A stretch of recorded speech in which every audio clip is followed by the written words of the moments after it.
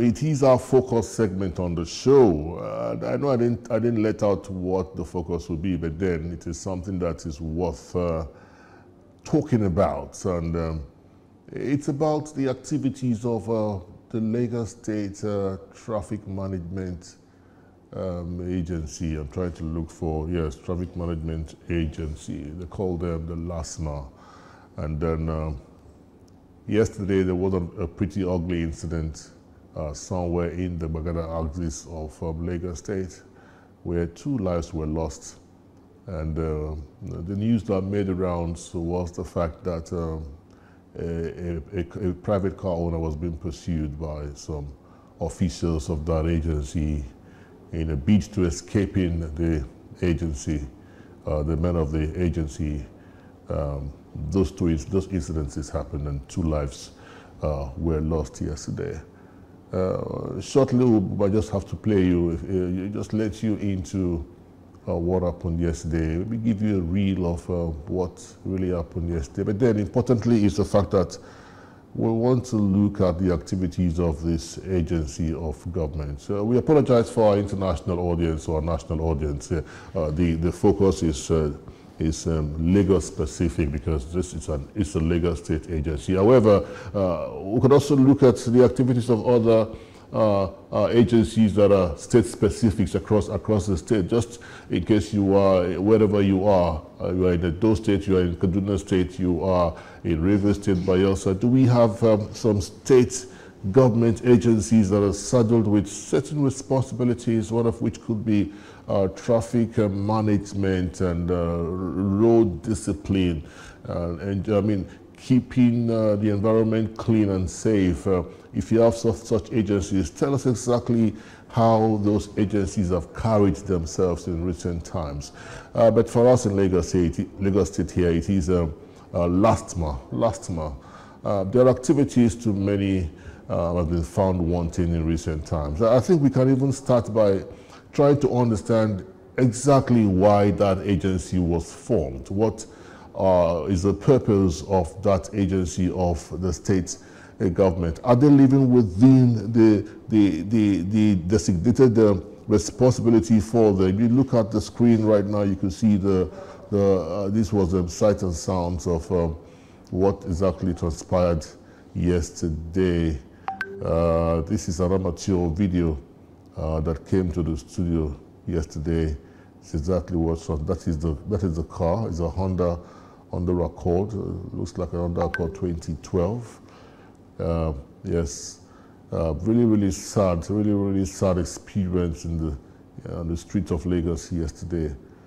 And I heard that this really caused massive traffic along that axis. This was somewhere around the Charlie Boy bus stop in the Bagada axis of Lagos yesterday. However, the traffic spilled to as far as Oshodi.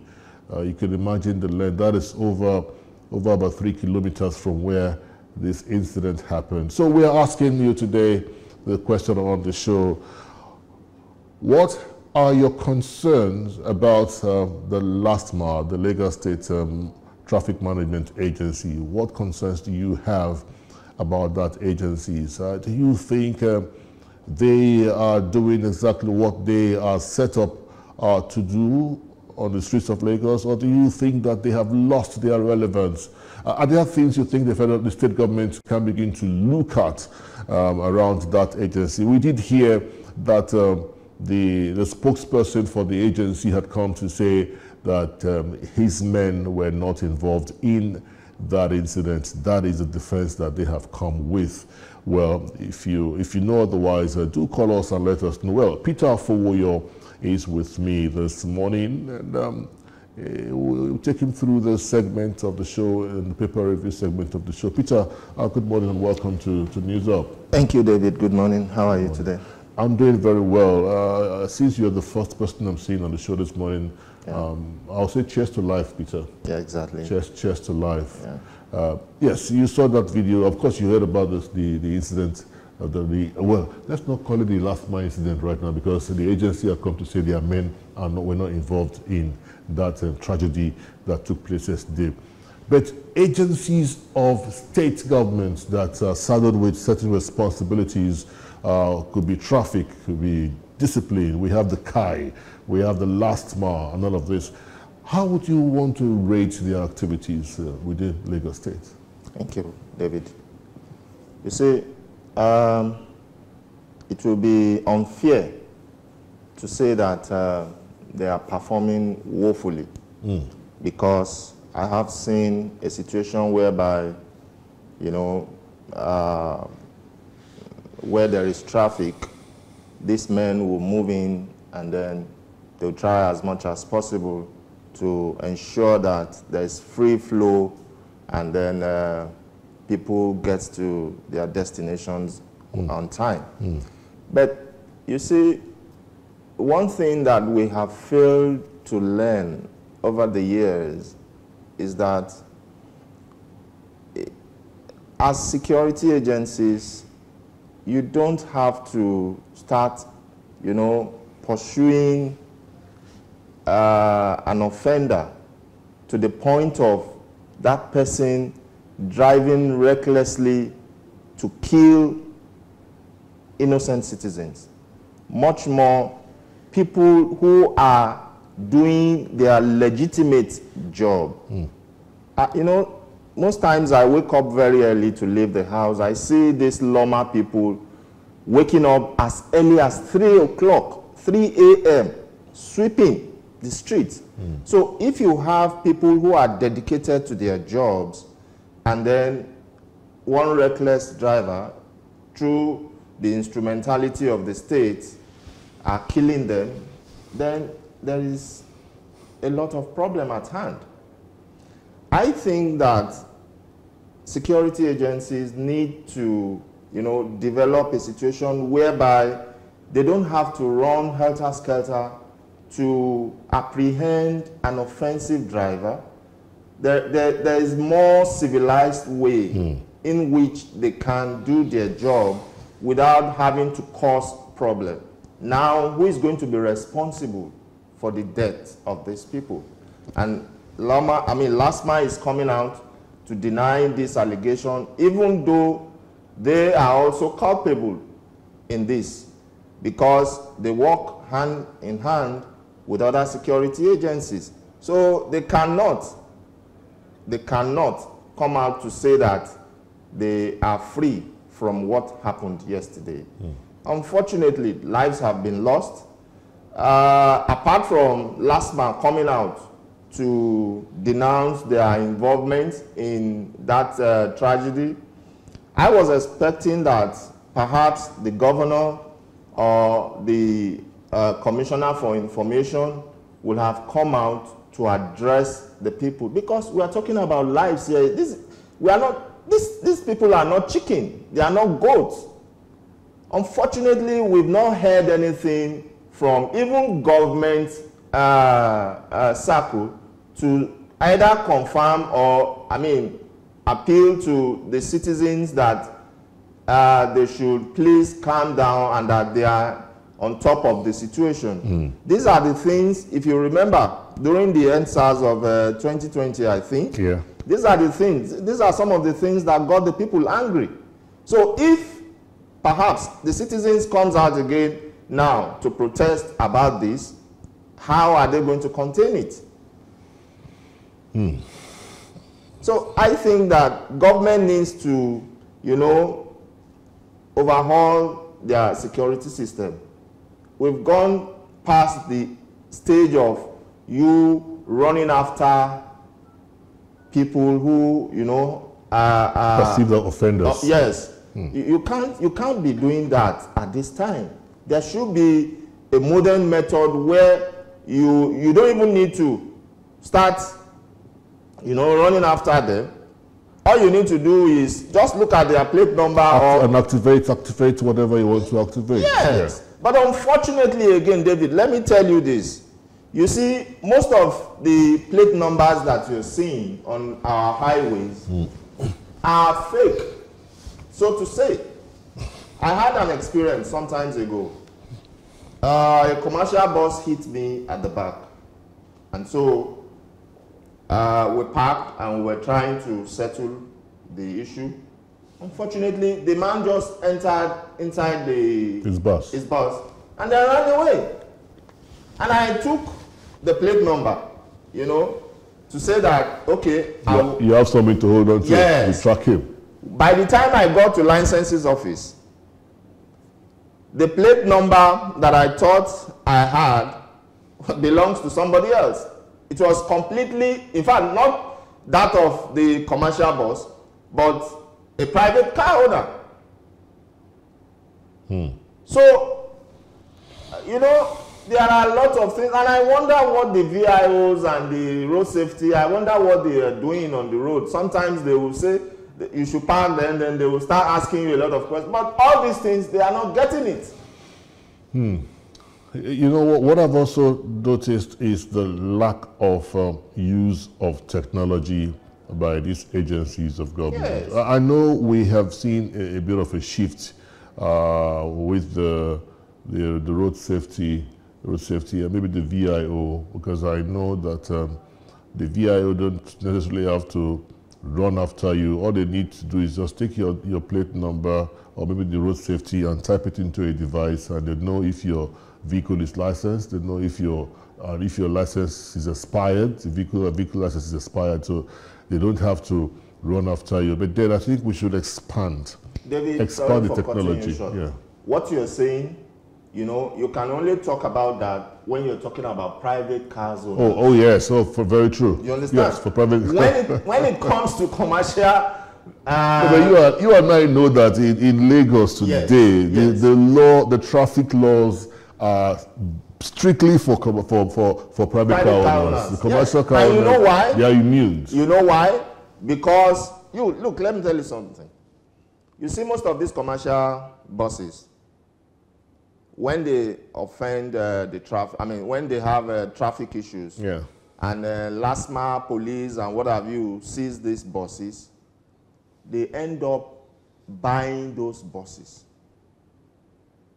The security agencies. No, that's. I am telling you. I don't know how factual that could be. I am telling you that. But I know those vehicles sometimes are auctioned. 80% of those commercial buses are being owned by security agencies. And that's why you see them driving recklessly on the way, because they know that even if you apprehend them, the owner of the bus, who is a security agency, will come and bail the bus. You find out what I'm telling you now. 80% of commercial bus owners are owned by security agencies. And that's why you are seeing the recklessness on our highways. Extreme recklessness on our highways. These individuals don't obey traffic lights, they don't obey traffic rules, they drive on one way. Yes. Why do you think, what would have given commercial bus owners such impetus? Yes, the confidence of driving through one way, if not that he has a backbone. And apart from all this that we're talking about, you know, they have an arrangement where they collect money and take it to all these security agencies. So you mean like the commercial bus union or maybe the union, it could be yes, because look, you just go around, you will see what I'm telling you, where they are not supposed to park to pick passengers. They will park there because they have already given the security agencies, they have already given them money. So what are you going to say? You know, just sometimes you begin to wonder the impunity with which this gentlemen do what they do. I mean, you are quietly waiting at the red light, and a guy just comes and, you know, zooms past you. Yes. And sometimes in the glaring view of security agencies, they are not going to do anything. Exactly, but let a commercial vehicle do that. A private owner, so that yes, they come after you. You see how they run after you. All right, the phone lines are open right about now. Let's get your views on the conversation this morning. It is the People's Parliament. It is our focus on the show this morning. Okaro is our first caller from Rivers State. Good morning, Okaro. Yeah. Good morning. Good morning. Yeah, this is Okaro. Yes, go ahead. From Rivers. Yeah, I think your view about the issue of commercial drivers being not part of what are being regulated on the streets is correct, 100% correct. Another way to it is most of the politicians use this union of transport drivers to rig election and to make sure they get votes. So those people are untouchable. So the problem is not only from the security agents who are getting bribed from the union or who own some of those cars. Our governors, our politicians rely on those unions. That is one. Then the issue of last mile, even in Rivers State, we have what they used to call Timari and this. They are all untouchable. The issue is when you ask yourself the question, state government will appoint people to go into those public spaces without training. These guys, some of them are political talks that were recruited as part of settlement for participating in the electoral process to favor them. So when they are on the road, they are virtually hooligans who are being protected by the state. So the question you ask yourself, if state governments are not able to run last mile or Timari successfully, how are they going to be able to run state police? Before you expose people to public environment to either control law or regulate, do anything, you should be able to know that these people are qualified, they are well trained. I will tell you, I've had a very rough experience with last mile in Lagos who ran into my car, started driving it and hit somebody with it. At last, started begging. You will not see a policeman going into a vehicle to come and drive it. I'm not saying the police are experts, they are good, but you see that those guys are well trained, they are experienced, and they know the law. All right. Last man does not know law. Timari does not know law, and the state government that employed them did not even give them this training. All right, Okaro. Thank you for your contribution. More like an eye-opener, talking about Rivers State. Let's speak with Johanna from Lagos, here in Lagos. Good morning, Johanna. Yeah, good morning. Good morning. Good morning. Good morning. Wake up, Johanna, wake up. I'd like to speak from the angle of safety of those who sweep the streets. Many years ago, one of my friends and I were debating. He was for using women or people to sweep the streets, and I was for using machines. You know, in 1975, I think, when I came to Yaba, when I came to Lagos first time, I saw machines that were used to sweep roads.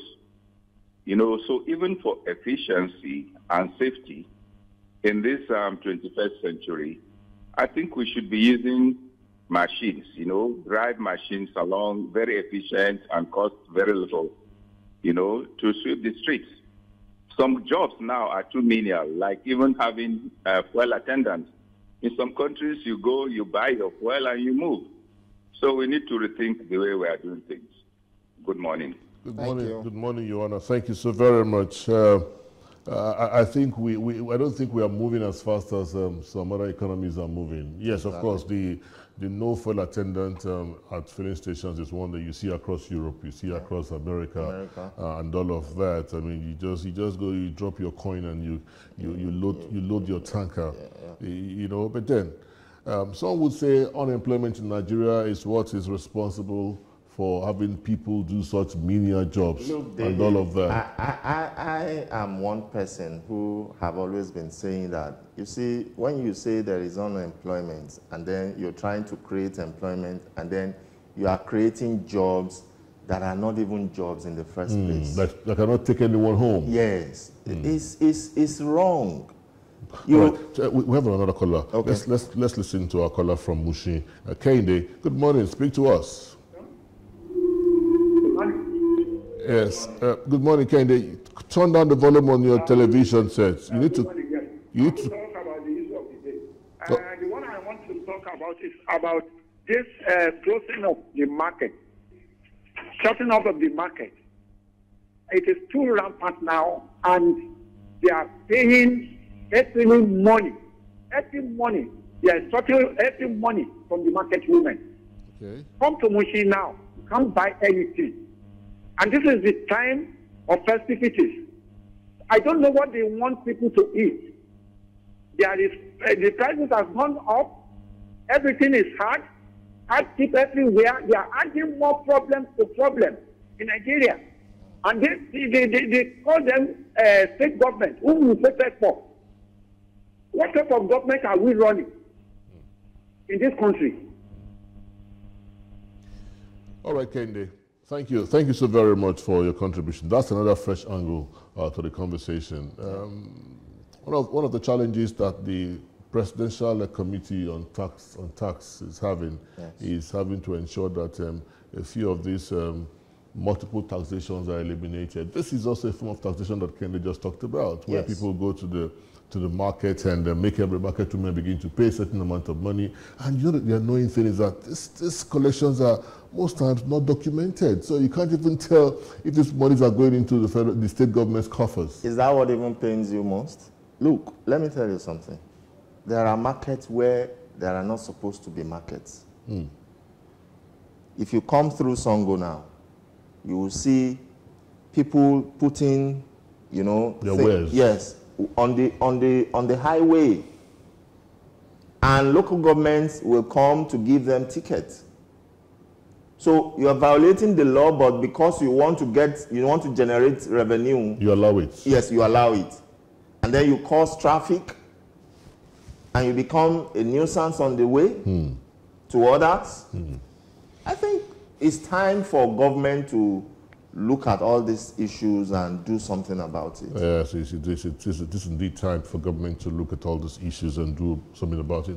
If you're just joining us, you're watching, this is News Up. We are looking at the Bagada tragedy that occurred yesterday, and you can see how it is spreading, it is extending to other issues. But the bottom line is we're trying to look at the recklessness of some agencies of government. Yes, it could be agencies of states governments. That's our concern this morning. Let's keep the calls coming. Let's keep the calls coming. It's important. You know, you said something during your first introduction when you talked about the fact that, was it a caller that talked about the fact that if this is the attitude of these agencies of government, how will it be when we now run state police? Because there's so much. The first caller that said that. Yes. There is so much recklessness that you could see in the hands of, you could experience in the hands of these agencies of state governments. I mean, I've also had an issue. I've had an issue with LASMA back in those days, and the guy said, open your car, and I opened the car, and he came in. I said, you entered my car. I drove him from where he begged me to allow him out of my car. Exactly. And I did that. But then let's speak with a caller from Lagos. Sunday, good morning. Speak to us. Good morning. My name is Samuel. Samuel. Good morning. I'm calling from Festac. I want to report the issue of last month for Festac Town. The last month for Festac, the way they operate here is that they use this audit code, this shuttle. They will not use their van so that you will not know. So while you are driving on your own length, you will not know that this is last man. And they go with the police agency. Before you stop, they will already overtake you. And they will not even give, even if you are a new person in this area and you don't know your whereabouts, for you to explain. And that is not supposed to be done. Someone that comes to an area, a new, and you don't know left to right, which is supposed to be the one to direct the person. And you'll be the one to take the person to the office. I can remember the last time my boss came to visit me in the hospital. While going back for Apple Junction, they stopped the man. The man did not know left to right. They took the man to their office, collected 45,000 naira from that man. And it's not well done. Or anyway, the man was telling them, I don't know anywhere here. I just came to visit somebody. There's something to be done about this because every day, it happened for the Agota Road. They kill somebody, steal this last man. And they see come back again. Government don't know nothing about it. Every day, killing. All right, Samuel. Samuel, thank you so very much. Thank you. Let's speak with Clinton. Clinton, good morning. Good morning, sir. Yeah, speak to us. Yeah. The problem we have there is that the agencies are not compliant. Yeah. Good morning, sir. Okay, you know what's happening? You are listening to yourself from your television set, which is not right. I'll give you 3 seconds. Turn down the volume on your TV sets. I've got it down. I've got it down. All right, speak to us then. Right. The problem was they are not complying with the government. When you see them in the highway, at least see them stop the public drivers. They are only in commercial drivers. They are only interested in the private drivers. They are only interested in the private drivers. The commercial drivers, you hardly see them stopping them, no matter the reckless. So what they are interested in is to collect the money from them. You understand it? And the presenter in your office said it right. When you go to their collection centers, you see that all the most vehicles that they found out is the officers are buying them. You understand the show? They're causing a lot of problems on the roads. You see them before they stop a car, they will stay in front of a vehicle on the high speed, stopping a vehicle. It is improper. It is very, very improper. So they should know how they will compel the collecting money for the commercial drivers. All right, Clinton. Thank you. Thank you for your contribution. Let's speak with Babatunde from Lagos. Tunde, good morning. Hello, good morning. Speak to us.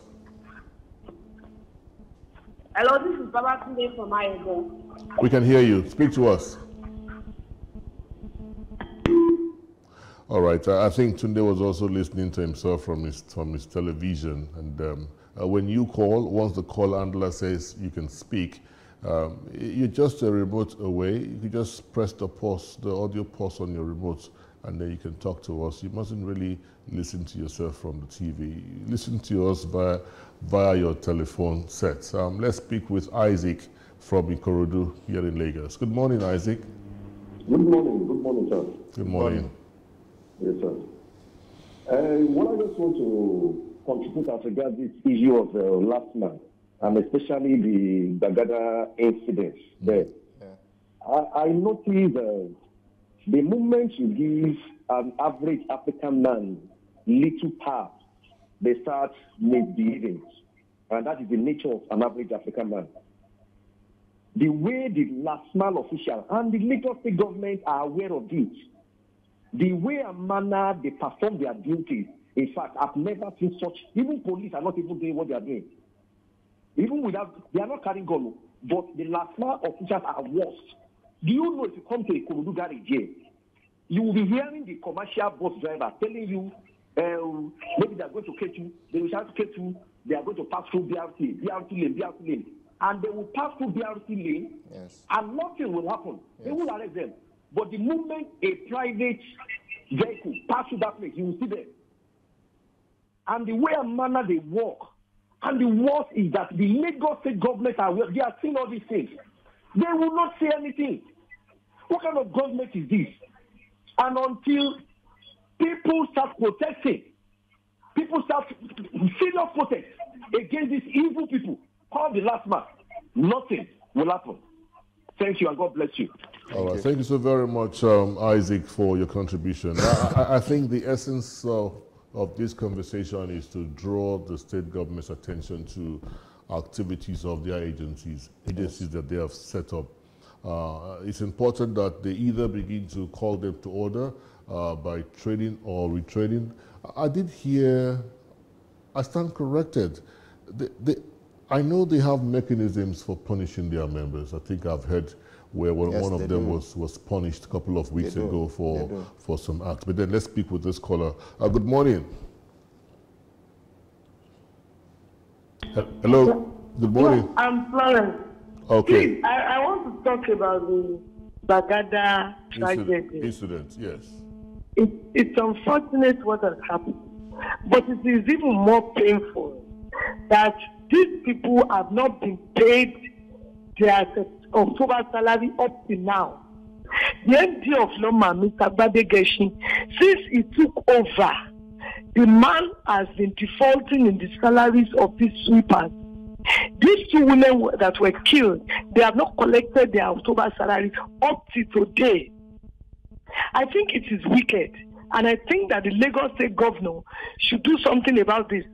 Since the new MD of Loma took over, they have been defaulting in the payment of these people. This is a job that they do Monday to Saturday, Sunday, public holiday.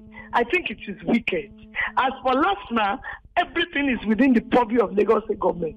They need to do something about the conduct of these LASMA guys. Thank you very much. Thank you so very much, Florence. Thank you. Very well said. Yes. Yes. Let's speak with the caller from Abia State. Abia State, do you have agencies of governments of the states, and how are they conducting themselves? Uche, speak to us. Good morning, everybody. Good morning. We have before, but this present government has started again.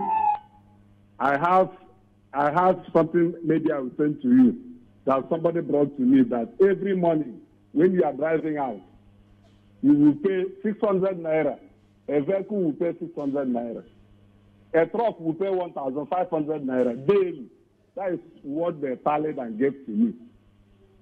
You see, the issue of this thing we are talking about, until we do away progress, politicians are using them. After using them, they will create that kind of agency for them. That is the problem. Any place you see many of them, do they work like a trained people?